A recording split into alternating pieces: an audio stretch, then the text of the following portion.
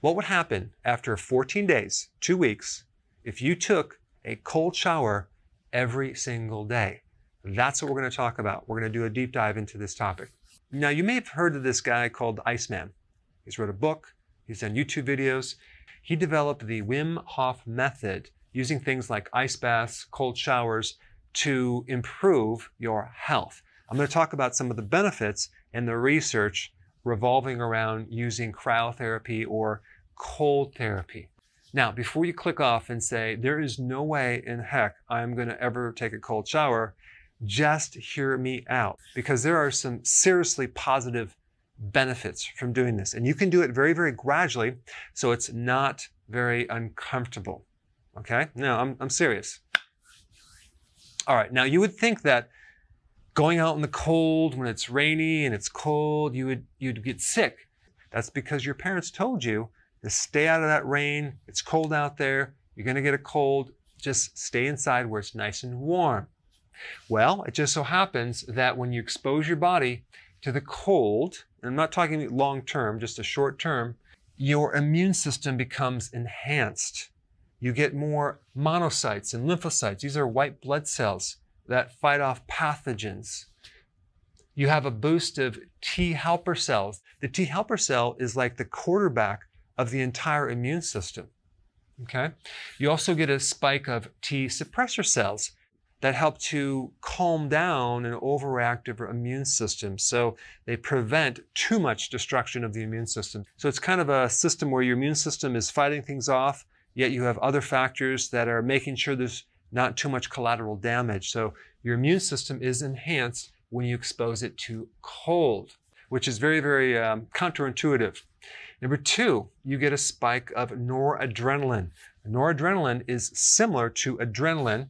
And when they tested people that have anxiety, attention deficit disorder, depression, they usually have low noradrenaline. So by using this amazing method of exposing yourself to cold, you can spike noradrenaline and improve your overall mood. So if you're depressed, you can pull yourself out of that lower emotion. If you have anxiety, excessive worry, things like that, it can elevate your emotion. It can help your cognitive function, your focus, your memory. You can become more alert. So apparently our bodies have evolved over eons to adapt to things like cold, hunger, starvation. So our bodies through this process have developed certain type of adaptive survival mechanisms to improve our health, to survive better when exposed to cold and hunger and things like that. It's called the hormetic effect. And a hormetic effect is when you expose someone to a stress and then the body adapts and becomes stronger. Like exercise would give you a hormetic effect. Fasting would give you a hormetic effect. Taking a cold shower would definitely do it. All right, the next thing is that taking a cold shower is going to help you lose weight. How? Well, when you take a cold shower, you're going to trigger brown fat. Another term for brown fat is brown adipose tissue.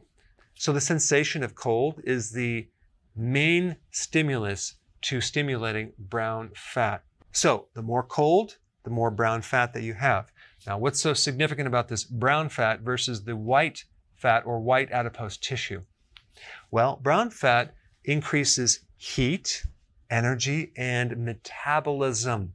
Your metabolism is going to be raised when you have more brown fat. You're going to lose more weight. And brown fat will also trigger more loss of white fat, which is the storage fat that you have in your body. Okay? So that's pretty cool. In fact, 100 grams of brown fat can burn 3,400 calories per day. That's more calories than you potentially could eat in a given day. So we want more brown fat on our body. Another reason why it can help you lose weight, it can create an increase in insulin sensitivity, okay? If you've been watching my videos, the more you improve insulin sensitivity, the less insulin that's going to be produced because it's going to work now, and there's going to be less resistance to insulin, and the more weight loss you're going to have, the better the blood sugars you're going to have. So if you have diabetes, you're pre-diabetes, and you take a cold shower, you're going to notice that your blood sugars actually come into check much better. And when that happens, you're going to lose weight. Number 5, Cold showers help with inflammation. They are anti-inflammatory. So if you have inflammation in your body, if you have some type of autoimmune disease, if you have arthritis, bursitis, tendinitis, taking a cold shower would be a very therapeutic thing. Number 6, cold showers can increase your overall antioxidant networks, okay? More antioxidants, the less DNA damage, the less risk of getting cancer and other diseases. Number 7, neuroprotection, okay? Cold showers help your brain. And so apparently cold activates the regrowing of neurons, okay? So that's pretty cool. And also, as a side note, when you're cold, you have a much better sleep. Now, this is within reason, okay? I mean, I'm not talking about freezing. I'm just talking about having the temperature a little bit cooler. You will sleep a little bit better. So another benefit I forgot to add on to this is sleep. All right, number 8, longevity. Why? Because cold showers stimulate autophagy, just like fasting stimulates autophagy. Autophagy is a condition that your body gets into where it's recycling old damaged proteins, okay? So if there's certain things that aren't working in the body, like their proteins or enzymes or their mitochondria or their plaquing in the brain, as in amyloid plaquing or whatever, your body's going to recycle all that and turn that into brand new proteins. The other cool thing about taking a cold shower is that it will help lower cortisol. That means it's going to reduce your stress, okay? Also, it's going to create better recovery. So if you're an athlete, okay, and you're sore and you need faster recovery, cold therapy is the way to go. I remember long ago when my wife and I went to the Dominican Republic, and I remember we walked off the beaten path and found this little oasis, this little like building, and they had all these different little baths, and they were like, they looked like little jacuzzis, but some were really, really cold and some were really, really hot. They had like freezing, lukewarm, hot, really hot, and so on. And that was a really interesting introduction to cold therapy because at first it didn't make sense to me. Why would anyone want to jump into some cold bath, right? But we both tried it out and it was freezing. But then of course we went into the warmer bath and the hot jacuzzi. And I remember feeling really incredible after doing that. My body was just like feeling amazing and I slept great. And then I kind of forgot about it for some years. Now, coming full circle, here I am talking about exposing yourself to cold. So anyway, here's the 10 benefits of cold showers. And think about it. If you can experience these benefits from just a cold shower, I mean, you're already probably taking a shower every day. All you have to do is turn it to the cold for a little bit and then turn it back to the hot. And I'm going to show you now what I would recommend. I would do this. When you're in the shower, start with the hot shower, okay? Get comfortable, get really hot, take the hot shower, feel comfortable, and then turn it to the cold, okay? I mean a nice cold shower, not lukewarm, but really cold, for about 30 seconds. Now, anyone can handle 30 seconds, right? And then turn it back to hot. And then just have that as your introduction to the cold. The next day you go in there, start to increase the 30 seconds to maybe 40 seconds, okay?